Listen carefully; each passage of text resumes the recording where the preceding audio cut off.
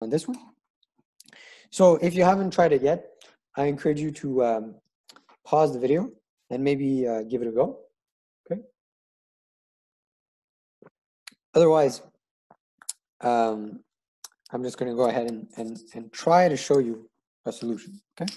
So what do I need to do? I need to show that L is regular. Okay. So that means that I need a DFA. So this is, remember, this is only one way to show that L is regular. But since we're in DFAs, we're going to use a DFA. You need a DFA M such that the language accepted by M is L.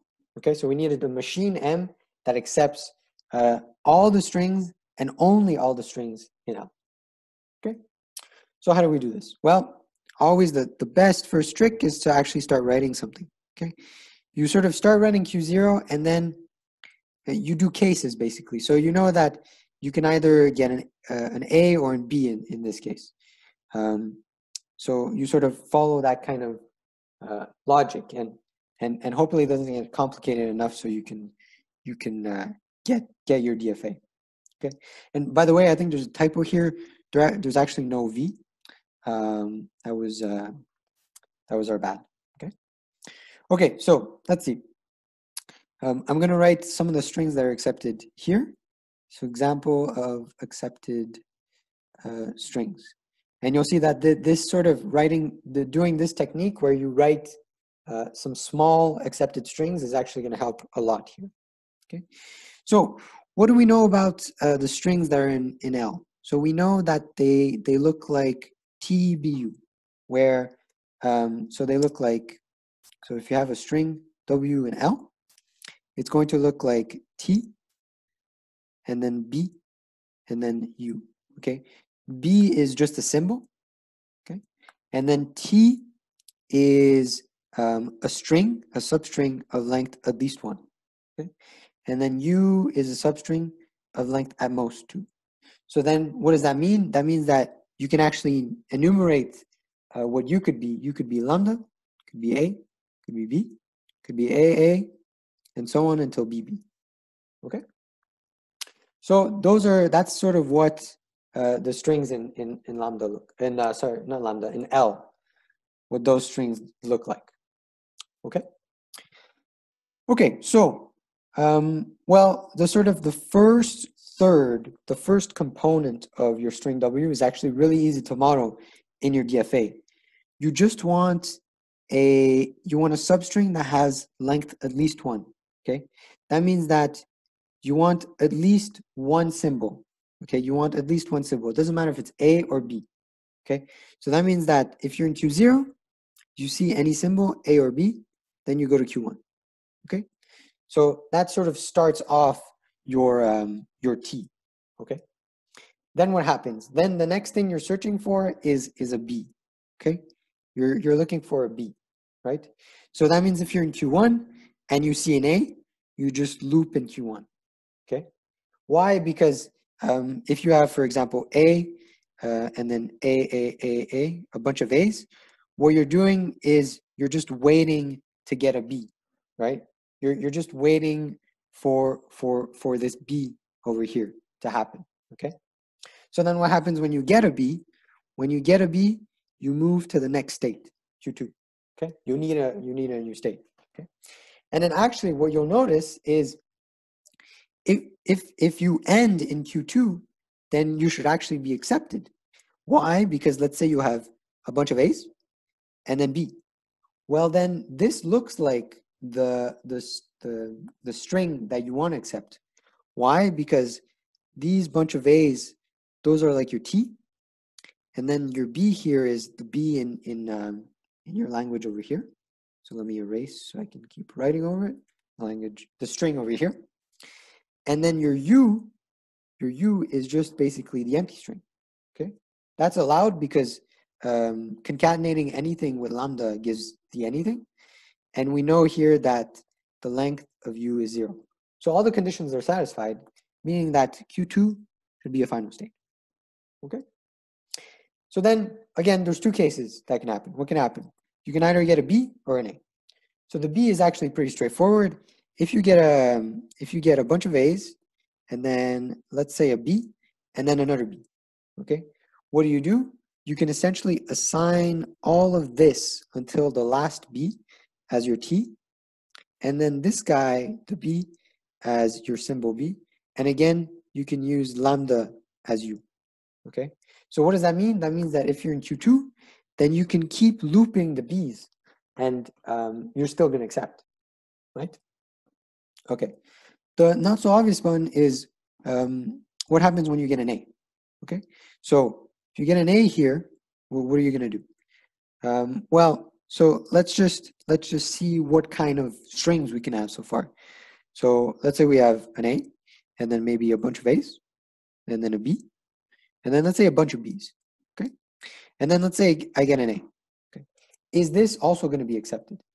Well, actually, yeah, because what I can do is I can take all of this as my substring T, and then the B is going to be my symbol B, and then the U is no longer lambda, it's going to be A. It's going to be A, and A has a length of 1, so we see U has a length of 1, which is less than 2, so that satisfies, okay? So then what that means is I need to create a new state, Q3, that accepts, and where you go to that state once you see an A after a bunch of B's, okay? So then once you're in Q3, what happens? Okay. Well, again, two things can happen. You can either get a B or an A. If you get a B, that's the sort of simpler version. So let me write another sort of example. So let's say you have an A. Let's say you get a bunch of A's. You get a B, a bunch of B's, and then an A. Okay. And then let's say you get another B. Okay. Then this is very similar to this case here. Why? Because you can take all of this guy as your substring T. Remember, the only condition on T is that it has at least one symbol. It doesn't tell you what it's supposed to have, right? So you can just say, oh, I assign all of this to T, and then my symbol B is over here. And then again, I'm going to use lambda here for my U, okay? And then because I can sort of decompose my string in this way, I get that this is an L, right? So what I'm saying basically is if you just saw an A, right? You just saw an A and you're in Q3, and then you see another B, then what you do is you go back here, okay? You go back here because now you sort of reset at the moment. So you reset as in the B is the B in here. It's your B after your T, okay? Because you get a bunch of symbols here. Then if you're in Q3 and you see a B, you go back to Q2, and that B, the B you last saw, becomes the B at the end of your sort of string, okay? Then that deals with the half of the cases. The other half is if you get an A, okay? What happens if you get an A? So let me do it over here, okay? So, okay, what are the strings we can have so far? Let's say we have an A. Actually, just because it doesn't matter, right? Here, this can be an A or a B. Let's say you get a B, and then you get a bunch of A's. Then you get a B, a bunch more B's. Let's say you get an A, okay? And then I'm going to sort of show you that what I did with the going back works. So I'm here, I got an A, and now I'm here, okay? Now I get another B, so I go back to Q2, I get a bunch of B's, okay? So I'm still here. I shouldn't have circled that. Then I get an A, so I go over here. And now I get another A, so I get my second A, okay? So basically, this is the first time where you have two A's right after that B, okay? So is this still accepted? Well, in fact, yes. Why? Because you can take all of this as your substring T. Remember, the only condition on T you want is that it has at least one symbol. Clearly, I mean, it has a bunch of symbols, right? So it clearly satisfies that, okay? Then you want a T, right? So you want a T here, and then you want your symbol B. So you have your symbol B here, okay? And then you want a substring U. So now my substring U is AA. U is AA. And the length of U is what? The length of U is 2. and that is still less than or equal to 2. Okay, so what does that mean? That means that I'm still going to accept L. Sorry, not L. This big boy here. I'm still going to accept this string. So I obviously can't keep the transition back here, because then I would be accepting B and then any number of sort of strings after that of any length. But remember, my condition is that U has to have at most 2 symbols. Okay, so I'm not going to loop here. What I'm going to do is I'm going to create a new state, and because here I've said that this whole string over here. Oh no. Okay, maybe. Okay, because there's something. Okay, sorry about that, because my pen died on me. Okay, and it's of course it's still dead. So let me just fix. Okay, okay, so it works. Okay, so what I was saying is this guy, this whole string is accepted. Okay, so that's why I'm making Q3 to A. Q3, then you see an A, and then you go to Q4. Q4 is going to be a final state again. Okay. Then you're at Q4. Again, 2 things can happen. And as you might have guessed, B occurring is the easy one. Okay. Why? Because remember, you're in Q4 because what's happened is you've seen a B and then 2 A's. Okay. So let me do another simulation. You get a bunch of A's, a bunch of B's. Then let's say you get an A, a B. Then you get AA, and then a B. So now what you do is you set all of this guy, all of this substring as T. This becomes your symbol B. And then you have your substring U, which you can use as lambda. U has like less than or equal to 2 because it's 0. So again, this is also going to be accepted. Okay. So, and then what you need to notice from this is this case here is very similar to sort of this case here. And it's similar to this case here, where I kept resetting back to Q2. Okay, so it's no different from before. I'm at Q4, I see a B, so I reset back to Q2. Reset in the sense that now I'm saying everything before me is going to be absorbed by T, and the last symbol I saw, which is a B, is going to be my B at the end. Okay. Then, okay, we're almost done actually. If we're at Q4 and something else happens, the only other thing that can happen is you see an A. Then let me actually simplify. So I get an A.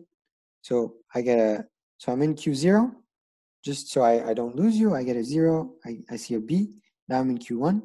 I get a bunch of A's. I'm in Q1 still. Then I see a B. Okay. Now I'm in Q2. Let's say, just for the sake of fun, I see a bunch of B's. I'm still in Q2. Okay. Then let's say I see an A. Okay. An A and then another A. So then I'm here and now I've seen an A. Okay. Where do I go? Okay. So some of you might think, let me create a new state. Okay.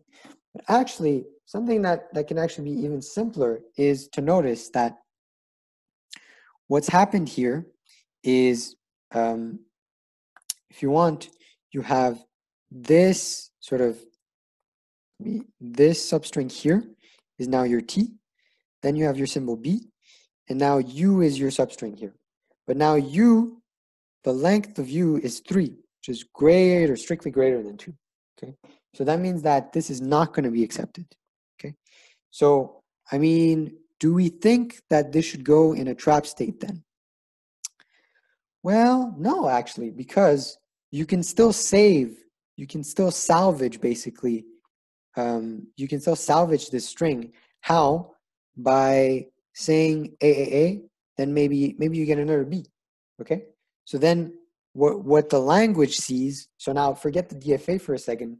What the language sees now is it sees all of this as T and this as B. Okay? But what you need for that is you need the A to be followed by a B. Okay? And so if you sort of try to look back at this DFA here, that kind of reminds you of what you saw at the beginning. So you could have B something, then AA, maybe 3 A's, and then a B. And this would have been accepted as well, because just like picture this as just being the string, then this would have been T. Okay, I should be using a different color. So this would be the T, and then this would be your symbol B. Okay, so kind of the same thing happens then. If you see a third A after your B, what you need to do is you just need to reset. Okay, so what do I mean by reset? You go from Q4 back to Q1. Okay, and what does that do? That does that. So let's do maybe a sample string. So let's say you get an A. Let's say AA, B, A, and then B. So convince yourself that actually this should be accepted. Why? Because I let everything in here be my T, and then this is my symbol B. Okay. So if I trace this through, so I'm in Q0, I see an A, then I see an A, I stayed here. Then I see a B, I go to Q2, right? So now I'm here. Then I see 3 A's. So I see an A, and then an A, and then another A. Okay. But now I still have a chance to redeem myself if I see a B. And that's exactly what happens. I see a B and I end up in my final state Q2. Okay. So yeah, I agree. I probably know what you're thinking. I agree. This one is by far the most complicated one in the tutorial, but I thought it was sort of a great example to illustrate how sort of you can kind of manipulate your input string to your advantage to see that it's in the language L. Okay, so of course, as always, the solution is here, which is it's obviously much neater. If you have any questions about that, just shoot me an email, and I'll be more than happy to re-explain it, find a different way of explaining it, anything